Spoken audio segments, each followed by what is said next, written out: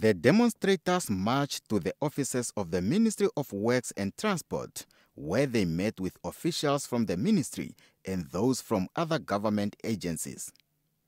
Among their demands was the immediate intervention by government to protect the public transport industry from collapsing.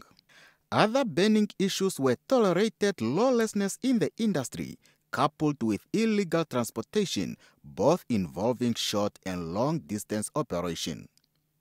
The association also wants government to address the issue of unregulated vehicles, such as the 7-seaters, which they say are putting passengers at risk. They have threatened to boycott a number of regulations should government fail to meet their demands. The public transport industry will refuse to pay mass distance charges, return all MDC logbooks to the Roads Authority, operate without public transport permits, operate without public driving permits, taking of vehicles to the roadworthy testing. Receiving the petition, the Line Ministry says some of their concerns are already receiving the necessary attention. The public passenger bill, which we have referred to, the lawmaking process takes long. But we are glad to say that it's already been approved by CCL. So some of these issues will immediately be addressed by this.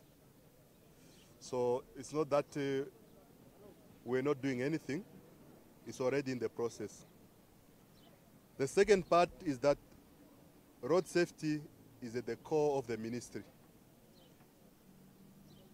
Secondly, lawlessness is not something which the ministry condones.